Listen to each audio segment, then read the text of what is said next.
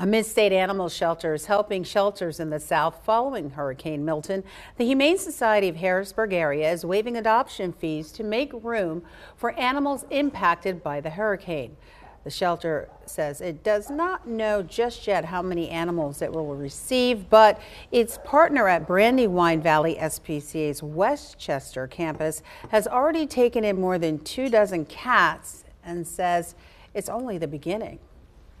With disaster relief efforts, what we're trying to do is take animals that they've had available for adoption and have them adopted out here so that they can really focus on the efforts down south to find the displaced animals.